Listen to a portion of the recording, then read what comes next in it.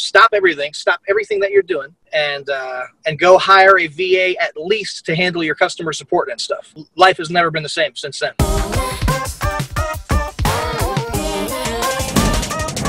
Hello and welcome to this case study with stevenalvey, who I am super excited to have today.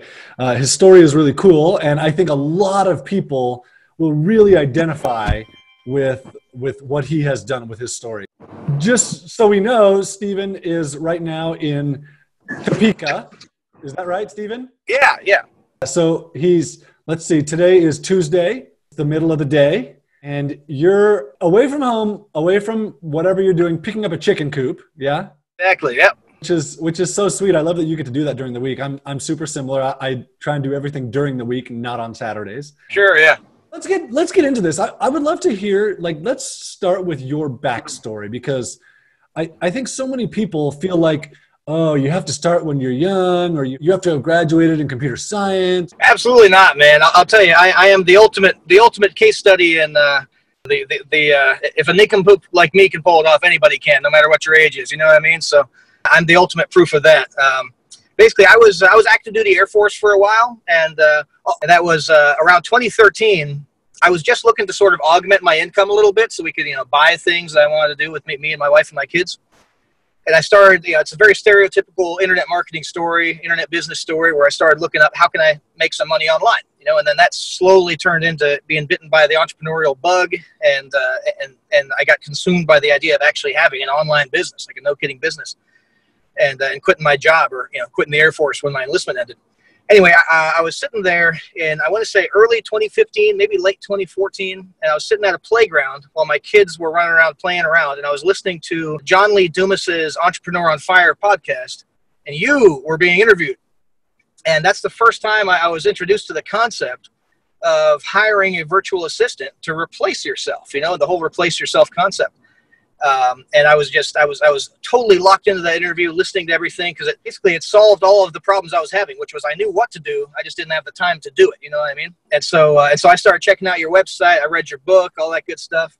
And I actually, before I even left the Air Force and started a business, I hired 2 VAs on Onlinejobs.ph to help me start my business. Sadly, that was like Q1, Q2 of 2015.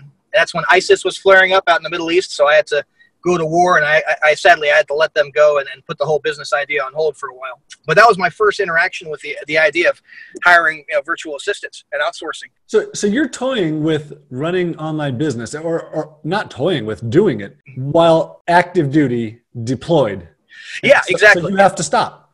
Crazy. Okay, keep going. Right. Yeah. I had to put it on hold. It was kind of a bummer, but so I got back to the United States. That was my third and final deployment of my career. Came back to the U.S. And I was 100% sure at that time, no, I'm not going to re-enlist. I'm getting out. I'm doing this business thing, because at the time we had 4 kids, and I think we had a 5th on the way. I've got 6 now. And I just wanted to live a small town farming lifestyle with my kids, I wanted to have freedom, you know what I mean? And so I said, I'm not going to re-enlist. And I got out, and it was scary, boy, I'll tell you what. And the business barely got off the ground. We launched a lead generation app, a pretty cool little software tool. A few months after we launched that, we were finally a somewhat stable business. Life was still incredibly difficult, man. I was having, anxiety attacks about the level of, customer support I had to handle, because we got 700 customers in one go. You know what I mean? I wasn't used to having to deal with running a business and having customers. And so then my mind went back to that initial experience, a year or 2 prior. And I remembered, John Jonas, Onlinejobs.ph, right? I remember it was 2017. I was at one of those marketing conferences. It was called the Warrior Event. And a guy on stage, he was giving some business advice, and he said, stop everything that you're doing, and go hire a VA at least to handle your customer support and stuff, because that's what's going to give you anxiety attacks. That's what's going to pull you away from actually running your business and stuff. And that's when I remembered Onlinejobs.ph. So I went home that weekend, and I sat in my backyard, and I pulled up your website, man, and I hired my first permanent full-time employee at that time in 2017. And dude, life has never been the same since then. There's so many good things that come from bringing on a permanent team member from the Philippines. Not only are they great and they do great work for you, but something happens up here, the mentality changes. You're not just a struggling guy trying to make money. Suddenly you have a CEO mindset, you know what I mean? It's just phenomenal. Everything since then has just been totally different because I've brought on full-time team members, Can you can you talk about that CEO mindset? Like what's the shift that happened? I think, first of all, there's the ability, the sudden ability to delegate tasks. That's one of the things that sort of triggers that CEO mindset. Prior to that, you're literally relying on yourself, and in many cases, especially if you're not naturally disciplined, like I'm not particularly naturally disciplined or organized, that's the worst person to rely on. Suddenly, having someone who you can delegate tasks to triggers that. You have the realization that your livelihood depends on the success of the company. Suddenly, it's not just you who has a horse in the race. So that sort of gives you that little bit of drive as well. CEO wise, you're able to step away from some of the standard day-to-day rigmarole and start thinking big again, instead of doing what I remember you saying in one of your videos many years ago, staring at a logo on WordPress and pounding your fist for 3 hours because you can't get it to move 10 pixels to the right, that kind of stuff. I love it, dude. So, and there's two things in there. I'm going to add to one of them. So, yep. The one thing is you're now working on your business instead of in your business, which is such a big deal. And that's what CEOs do. The second thing is you said it lets you delegate things, which is that's what a business owner does. That's what a CEO does, right? It lets you delegate. For me, it was more than it let me delegate. For me, it forced me to delegate.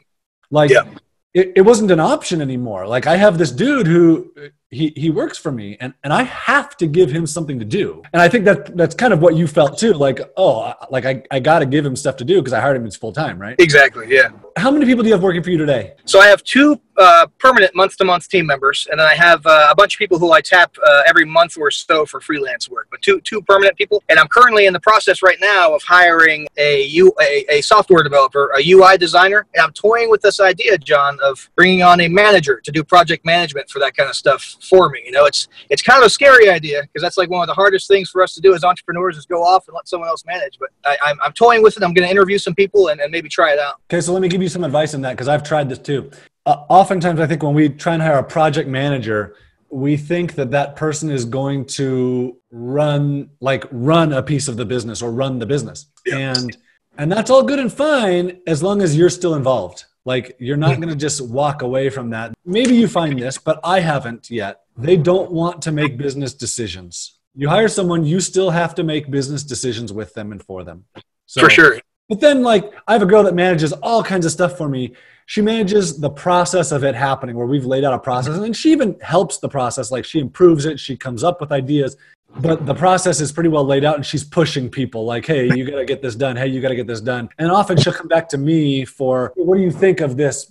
Like we did this. What do you think? And yesterday I finally said, they're editing videos. And finally I said, look, I don't need to approve this from you guys anymore. You guys have done this enough now with me being involved. You guys are good enough at it. I don't want to approve these anymore. I trust you guys. But that took a while to get to that point. And there was a lot of you guys are good at your jobs, but there's some stuff here that's clearly not right. You're hiring a programmer. Awesome. You're hiring a UI designer. Awesome. You have the customer support person. Mm-hmm. Yeah. Who's the fourth person? So the fourth person is videos. She makes tutorial videos for us. Oh, sweet. Okay. All right. Yeah. So you have tutorial videos going on. You have customer support admin. You have software people that you're creating. I love it. Talk about kinds of things that you do in your business. What work do you do and what work do you not do? I'm basically thinking big picture stuff for, what's the next product we're going to launch? What's the next topic that we're going to sell tutorials about, because that's like our main business. Actually, this kind of happened by accident. The market told me this is what they wanted, so we started doing it. Was we created a licensable courseware about various online business topics, and we sell those out to agencies. We sell those out to private entrepreneurs with white label rights, right? So we're basically a wholesaler of e-learning in the internet marketing niche. And so what I'm doing is figuring out what's the next topic going to be in that portion of my business. What's the next topic going to be? Okay, we haven't done one on Facebook ads yet, so we'll do a tutorial on Facebook ads. How big is the course going to be? I'll maybe type up a description of how the course goes. I'll hire the actors to do the introductions on Fiverr, but then after that, I pass it on to my VAs. They'll take care of the tutorials. They'll take care of editing the audio. And once it actually launches, and we've got customers buying that, my main I call her, she's my customer support person, but she's also my executive assistant. She handles dealing with all the customers. We've got a freelancer who I use. Like I said, not everybody's permanent, so one of my folks will create an e-cover or an illustration for the e-cover, the the packaging of the actual product itself. It's all digital. So I say e-packaging. See, what I do not do, what I definitely don't do, is customer support. I don't touch that at all. In fact, we've got a Slack channel where you can actually send me, if she has a problem with a ticket, she can put the ticket in there and say, hey, I need an answer to this, and I'll answer it for her, but she has to go and it's just a matter of principle. I learned that in 2017. I don't want to touch customer support at all, unless something, catastrophic is happening, and nothing catastrophic ever happens. Affiliate management. Most of my traffic comes from affiliates, so affiliate management and recruitment is something I do myself. Although I'm toying with the idea of outsourcing that as well. But yeah, that's probably about 80% of my business is what I just said, Do you have a specific training method, or do you, like you hired this customer service person, how did you train them? So I did not train her for customer service. I made sure that she had experience in the past, which is great. Onlinejobs.ph is great about that, as far as, being able to see where they've worked in the past and all that good stuff. So the only training I've had to give really is general broad training about our niche, our industry, how our products work and stuff, so that she can understand what the customer is talking about, that kind of stuff. So stuff very specific to what we do. But as far as teaching them skills that they need for the job, I haven't actually done much of that. And I understand this is not always the case. You can bring on a fresh, vanilla VA and have to teach them and train them in the skills. In my case, we've kind of lucked out, and the people who I've hired are already really, really good at the things that I needed them for, Sweet. Okay. Do you have any specific recruiting or hiring advice? Like, do you have a process you go through when you're hiring, or do you have any things that you've done well or things that you've done poorly that you can improve on? My process is basically I put out the job application. At the same time that I'm waiting for applications to come in, I go out and I browse, and I'll message individual people who meet, certain criteria. And I'll send them a link to that job posting and say, hey, would you like to apply for this? Once we've got, in the case of some of the jobs, we get a ton of applications, man, 60, 70, 100 applications. We'll basically go through a process. I need my wife on this because I can't. My head's going to explode when I look at all these applications. So I need my wife's help here. We'll basically sort of categorize them. We'll rank them, yes, maybe, and no, so we got those three piles on the computer there. And then we'll take all the yeses and the maybes. We'll ask them a few questions, right? And then hopefully we'll end up with a dozen that we can interview. That's what we've done so far. Here's a good one. For the video person, we actually asked them to do a trial video for us so that we could see the content of their work. Not every job is like that. They can't, not every job has something where they can produce something for you in advance. And then throw out some general questions to get, some experience questions. What kind of questions? So basically, how long? Well, it depends on the job, but how long have you been doing the job in question? For other jobs like the developer stuff, I specifically want to know what type of programming languages they speak. You know what I mean? So I want to know that somebody knows PHP. I want to know that somebody knows, how to do, the MySQL database kind of stuff. And I barely understand that stuff, but I need to know that they speak those languages. I want to know that they have an archive of past work in those programming languages that I could look at. So those are the baseline things. And then we bring them in for an interview. And in the interview, we ask, I've got a big list of questions that I actually got from someone else. We basically go through and we say, hey, have you ever done this? Have you ever done that? Have you, what's the longest project? Have you ever had to work?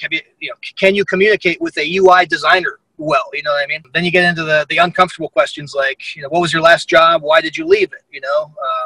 That kind of stuff, So it's, we ask as many questions as we can, and hopefully what that does is narrows down or filters out that pile even further, Anything specific that you would want to tell people? Like, I love that you've built yourself an overwhelming situation, and then you figured out, oh, wait a minute, let me hire someone to help me. And you did exactly what you should have done, is gotten stuff off of your plate and get the right help in your business. So I would say do the reverse of what I did. And rather than get yourself into a situation where you realize, I need help, and suddenly you're scrambling for it, go do business with John Jonas and Onlinejobs.ph at the beginning of that journey, rather than waiting until you're in an anxiety-ridden, state, a successful business, but a very tough situation.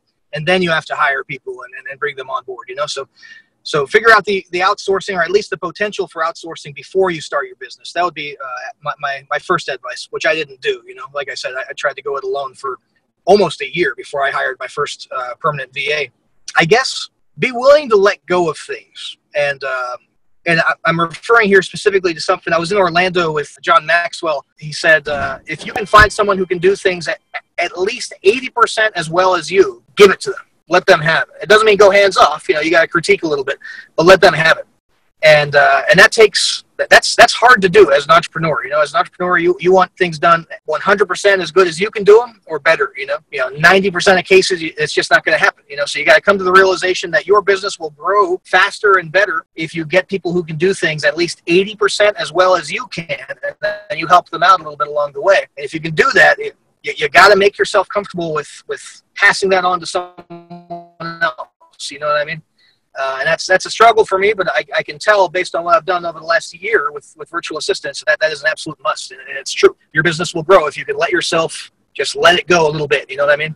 I love it. That's something I realized a long time ago. Like, and I love that 80% rule. For me, it's a matter of like, I'm doing this or I'm not doing this. If there's not enough time for me to do it, then why do I care if someone does it 60% or 90% of how good I could do it? I'm not doing it. And getting it done, just doing something is more than half the battle, right? Steven, this has been awesome. Thank you so much for coming on. Thank you for sharing from active service, which thank you so much for serving, to running a successful online business and supporting your family. And, I got 5 kids, and I love that you're taking care of your kids and spending time with them. It's so great. So thank you for being here. And I hope this is helpful. Come join us again. Talk to you later.